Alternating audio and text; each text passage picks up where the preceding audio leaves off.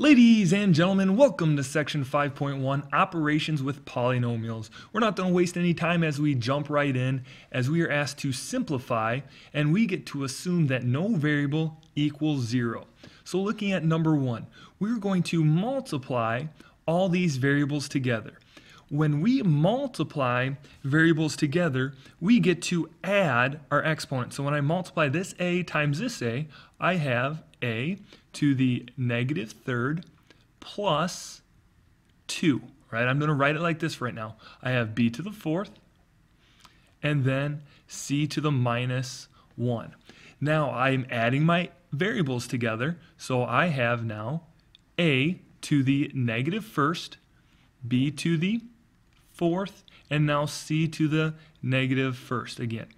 Now, we cannot have this, we cannot have these monomials with negative exponents, so with negative exponents, we move them down to the bottom of the fraction. So I'm going to rewrite this guy as b to the fourth, and that's going to be over the top of a to the first and c to the first, because when I brought these guys down below the fraction bar, it changed them into positive. So this is the final answer that we are looking for.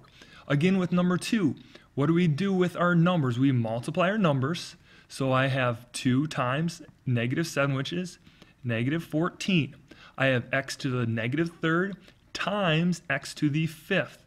When we multiply variables, we add their exponents. So it's going to be negative 3 plus 5 and y to the negative third plus negative 6.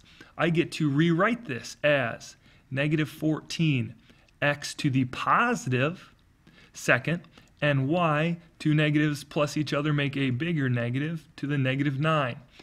We have a negative 14, but that stays on top. It's just a negative number. X squared is fine because it's positive, but we do have a negative 9, so it's negative 14 x squared, and that negative is going to go to the bottom of the fraction, so it's going to be y to the 9th on the bottom for our final simplified answer right here. Now with 3, if multiplication between variables means addition, what do you think division between variables means? Division means that we have to subtract our exponent. So it's n, and then to the second minus 8, and that's going to give us n to the negative 6. Now this negative 6, where does it go? It goes to the bottom of the fraction, so it's n to the 6 on the bottom, but what goes on top? Right? There was a 1 here, so if it moved to the bottom, what takes its place on top? A 1. Simplified answer right there, written with no negative exponents. Number 4, same situation. We are dividing. When you see numbers, you still divide those numbers, so this guy turns into a negative 5. 15 divided by negative 3 is negative 5. We are left with c to the fifth minus 2 because we are dividing those, and then d, which is to the third minus 7. We are going to simplify this to get a negative 5, c to the third, and a d to the negative fourth. Again, where do negative exponents go? This guy turns into negative 5, c to the third over what? Over d to the fourth because of the negative exponent. Final answer simplified right there. Number 5. Now we have something outside parentheses. When we have something outside parentheses, we're going to take it to every single exponent inside those parentheses. We're taking it to every single exponent inside those parentheses. So we come up with now 3 squared. Please remember it's 3 squared. And then it's a to the third. And when we have exponents to exponents, or powers to powers, we multiply. So it's going to be 3 times 2 over. And then again, exponents to exponents, we multiply times 2. I'm going to clean this up. Please remember, 3 to the second is not 6, but it is 9. It is a big 9. And now we multiply our variables, so it's going to be a to the 6th over b to the 8th for your simplified answer. Number 6. Now it is a negative 3. So when it's negative, inside or outside the parentheses, we have to flip these numbers. So I'm going to rewrite this guy as 4 over a, and then it's still to the third. Where does this 3 go? It goes to everything inside those parentheses. So it's going to be 4 to the third over a to the third, and that simplifies to 64 on top because it's 4 to the third, so it's 4 times 4 times 4 over a to the third for your simplified answer. Now with number 7, please, please, please pay very close attention to that negative. That negative, you can do it a couple different ways. You can drop it all out of the parentheses and just change these signs, or you can act like it is a negative 1, so you're going to change the signs of all these guys. So now I have a negative a to the third, a positive 3a, and a negative 2. I'm going to drop down what I had before in front, so it's 2a cubed plus 5a minus 7. This negative only affects the stuff in back. Now I'm going to combine like terms. So I'm going to combine my apples. My cubes stay cubes, but I have 2 cubes here minus 1 here, so it's going to be just 1 cube. Then I have this guy, which is a positive 5 and a positive 3a. So if you have 3 apples sitting there and 5 apples, you add them together, you have 8 delicious apples. And then here, which is a negative 7 minus 2, turns into a negative 9 when we combine like terms. Simplified answer. 8, little different with a plus. With a plus, you can just drop everything outside the parentheses, so it's 4x squared minus 9x plus 3 minus 2x squared. You could have a plus a minus, but plus a minus makes a minus 5x minus 6. Combining like terms. Here's an apple, and there I'm taking away 2 apples, so I have 2x squared. What are some more like terms? Here I have just a single x and just a single 5. Those combine to give me a negative 14x. And then finally, I have negative 6 and a positive 3, which makes a minus 3. Now here with number 9. Notice how there is nothing between the y and the parentheses. When there's nothing between that, that means I have to multiply. So I'm going to take the y here, here, and here.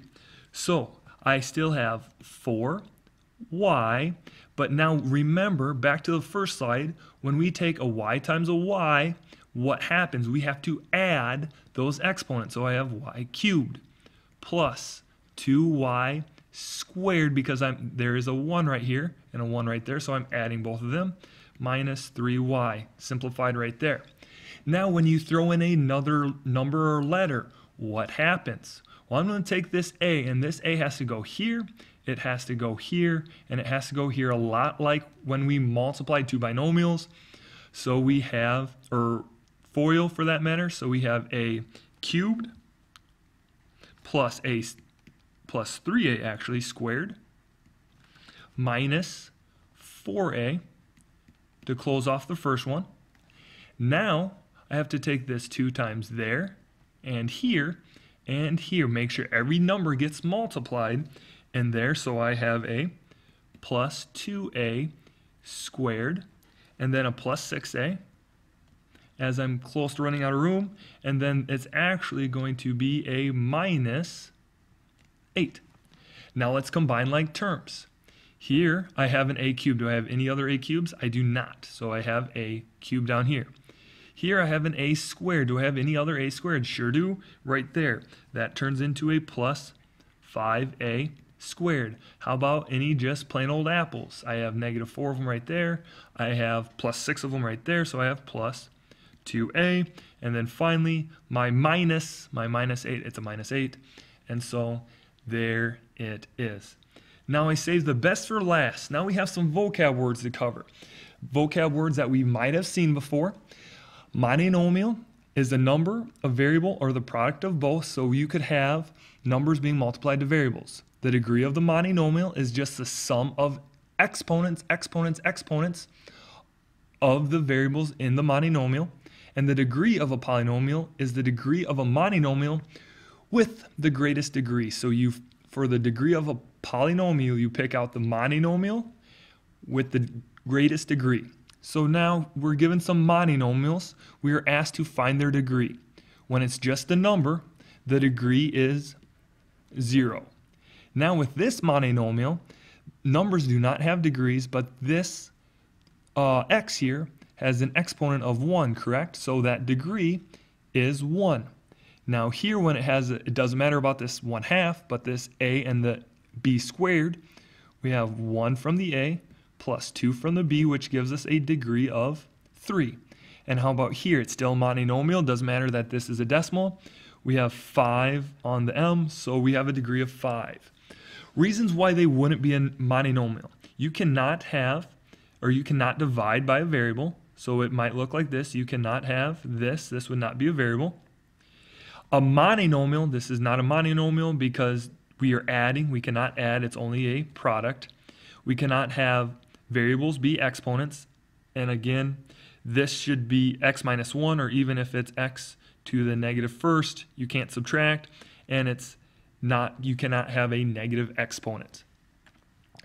Now, also, please note that a binomial is a polynomial with 2 terms. A trinomial is a polynomial with 3 terms, just like the tricycle that you used to ride when you were younger, or the bicycle that you still ride now. So expression, is this a polynomial? Yes, it is. And what kind of polynomial is it? It is a monomial. The classification is, or the degree is just 0. Here, is this a polynomial? Are all these monomials? Yes. What is the degree? What is the highest degree here? Here's a 2, here's a 1, so my degree is 2. My classification is a trinomial. Here, this is a monomial, yes, but is this a monomial with that n as an exponent? It is not. So this is not a polynomial.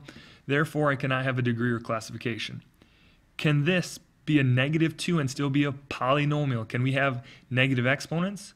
No, we cannot. So therefore, we do not have a degree and classification. And finally, is this a polynomial? Here we have 7b cubed.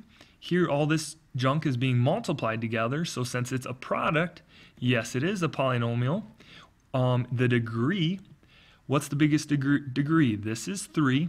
But please remember, it's 4 plus 1. It's 4 plus 1. So our degree is 5, and it is a binomial. And the last slide, just to clear up anything, or just to give you some hints, basically a cheat sheet here of what we have to do.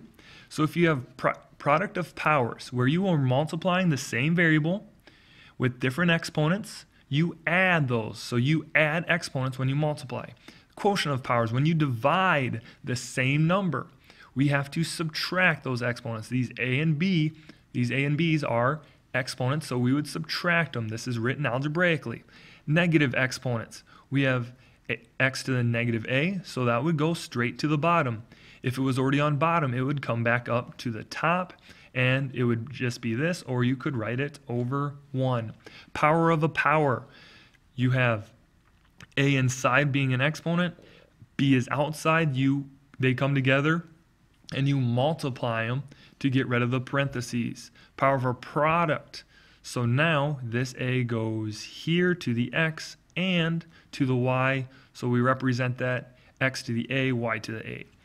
Power of a quotient, same situation. This a has to go to the x and to the y represented here, and if it's a negative, you flip them, but they still get the exponents.